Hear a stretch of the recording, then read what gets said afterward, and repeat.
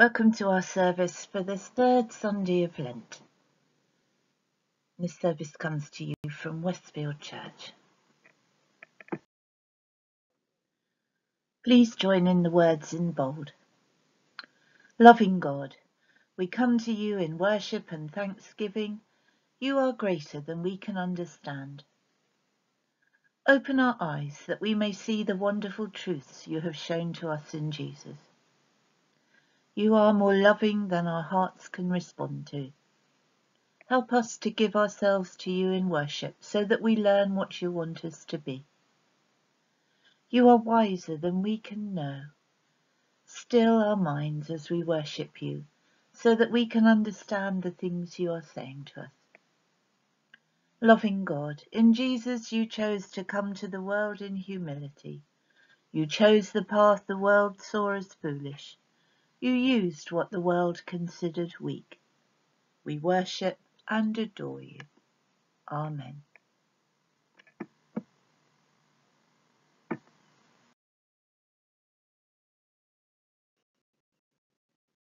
Our first hymn is Holy, Holy, Holy, Lord God Almighty.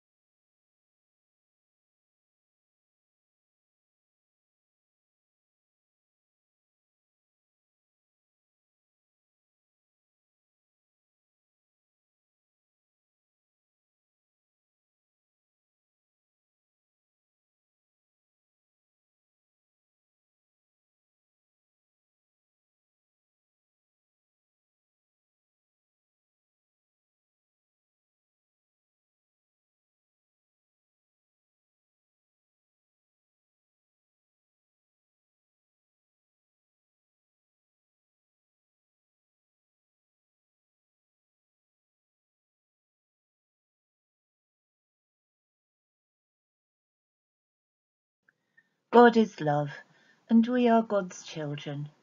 There is no room for fear in love. We love because God loved us first. So let us confess our sins in penitence and faith.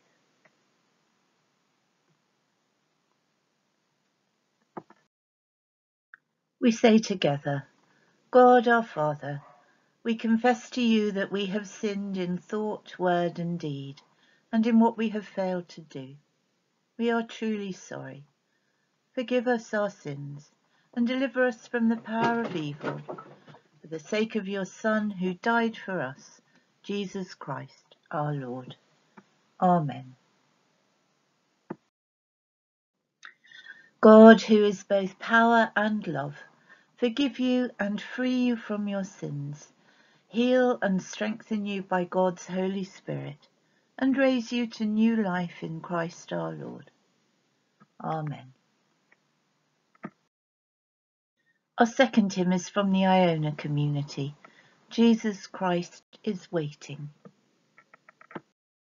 The third hymn is A New Commandment. We say together the collect for the third Sunday of Lent. Almighty God, whose most dear Son went not up to joy, but first he suffered pain, and entered not into glory before he was crucified. Mercifully grant that we, walking in the way of the cross, may find it none other than the way of life and peace. Through Jesus Christ, your Son, our Lord, who is alive and reigns with you in the unity of the Holy Spirit, one God, now and forever. Amen. Our first reading is Paul's first letter to the Corinthians, chapter 1, reading verses 18 to 25. Christ crucified is God's power and wisdom. For the message of the cross is foolishness to those who are perishing, but to us who are being saved it is the power of God. For it is written, I will destroy the wisdom of the wise, the intelligence of the intelligent I will frustrate. Where is the wise person? Where is the teacher of the law? Where is the philosopher of this age? Has not God made foolish the wisdom of the world?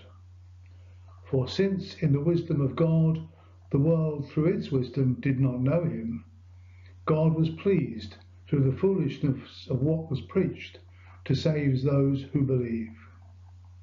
Jews demand signs and Greeks look for wisdom, but we preach Christ crucified, a stumbling block to Jews and foolishness to the Gentiles. But to those whom God has called, both Jews and Greeks, Christ the power of God and the wisdom of God. For the foolishness of God is wiser than human wisdom, and the weakness of God is stronger than human strength. This is the word of the Lord. Thanks be to God. Our Gospel reading is from John chapter 2, verses 13 to 22. Jesus clears the temple courts. When it was almost time for the Jewish Passover, Jesus went up to Jerusalem. In the temple courts he found people selling cattle, sheep and doves, and others sitting at tables exchanging money. So he made a whip out of cords and drove all from the temple courts, both sheep and cattle. He scattered the coins of the money changers and overturned their tables. To those who sold doves he said, "Get out of here. Stop turning my Father's house into a market." His disciples remembered that it was written, "Zeal for your house will consume me." The Jews then responded to him, "What sign can you show us to prove your authority to do all this?" Jesus answered them, "Destroy this temple, and I will raise it again in 3 days." They replied, "It has taken 46 years to build this temple, and you are going to raise it in 3 days." But the temple he had spoken of was his body. After he was raised from the dead, his disciples recalled what he had said. Then they believed the scripture and the words that Jesus had spoken. This is the word of the Lord. Thanks be to God.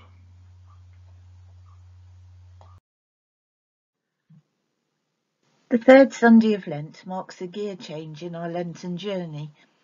We begin today to focus directly on the goal of these holy days, the dying and rising of Jesus. So this morning's collect speaks of Jesus suffering pain before joy and crucifixion before entering into glory, and asks that we too might walk in the way of the cross, to find it none other than the way of life and peace. In our first reading, St. Paul sets out the heart of the good news. We proclaim Christ crucified. Paul writes this letter to the people of Corinth at a time when many problems had arisen in the Corinthian church. Rather than skirt around the issues at play, Paul cuts to the chase and turns their attention back to Christ and what lies at the core of the Christian faith, the message of the cross. This text fits well with the season of Lent, where our eyes should be fixed on Jesus and looking to the cross of Good Friday. In Jesus, God gives us a sort of self-portrait. He pours into Jesus everything of himself that can be put in human form, and then comes to live with us. In Jesus we see the commandments brought to life, and we see the love, compassion and mercy of God bringing forgiveness and healing to the bruised places of our hearts. In our Gospel reading, we see Jesus filled with anger, outraged at the unfair trading, extortion and exploitation going on in the temple, a place which for Jews was a sign of the presence of God, God's dwelling place among them. And we cheer Jesus on as he drives out the commercial traders and profit-seeking money changers. But the temple priests and religious leaders are in turn equally outraged and demand an explanation for Jesus' behaviour. How dare he? What gives him the right to overturn all the tables, causing chaos among both people and animals? The reply Jesus gives is unexpected and bewildering. Destroy this temple, and in 3 days I will raise it up. It doesn't make sense. First he's protesting about the defilement of the temple, and then he's talking about its destruction and about rebuilding it himself in 3 days. It would be impossible. It's 46 years since building work started on this temple. How could it possibly be rebuilt in 3 days? As so often happens, Jesus' words are completely misunderstood and later will be twisted to be used in evidence against him after his arrest. Jesus is actually talking about a more fundamental and transforming event than the physical demolition and reconstruction of the temple, the place where God and human beings meet to do business through rituals, offerings, and sacrifices. Jesus is talking about moving the meeting place of God and human beings away from a building. His own body, his own being will be the new temple, the place where the holiness of God dwells. All the things that Jews were meant to find in the temple, life, love, healing and forgiveness, from now on will flow through Jesus, through his broken and risen body, and they will flow for all people, not just the people of Israel. In Jesus we are to find a new sanctuary, which is a place of meeting with God, a place where God is present to us and we are present to and for him and each other, a place of relationship and community. Each one of us, and all of us together as a fellowship, are called to be the home, the dwelling place of God. Jesus says that if we keep and love his words, he and the Father will come and dwell in us. There is a sacred space within each of us where love can dwell and flow from us, a place of peace and light, the place where God is. We are called to live our lives from that sacred space of God and to love and respect the sacred space of God in others. Lent is perhaps a good time to visit our inner holy place more often and spend more time there listening for God's voice. A time of grief and mourning often causes us to think deeply about our lives. It can be a time when we think about what's really important and what's just cluttering our lives up with distractions and stuff we don't need or want anymore. And during this Lent and this pandemic time of mourning, we can also see, hear and smell the promises of spring around us. New life, new hope and resurrection. Easter Day will dawn once more, and it always will. Thanks be to God. Let us pray. Lord Jesus, you invite us to follow in your footsteps. Help us to share your outrage at injustice in the world. Give us the courage to speak out and take action when we see people being exploited. Amen.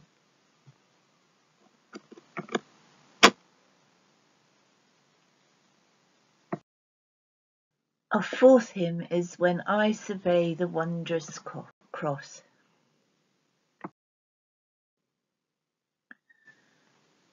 Go back to the website to find Dawn's intercessions and the Lord's Prayer to watch and listen to.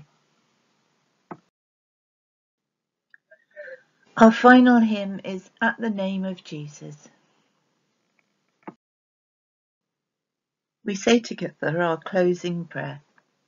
Eternal God, give us insight to discern your will for us, to give up what harms us, and to seek the perfection we are promised in Jesus Christ our Lord.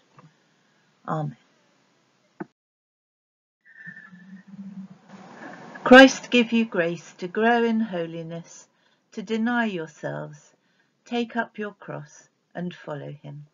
And the blessing of God Almighty, the Father, the Son, and the Holy Spirit be among you and those you love, and remain with you always. Amen. Go in peace to love and serve the Lord. In the name of Christ. Amen.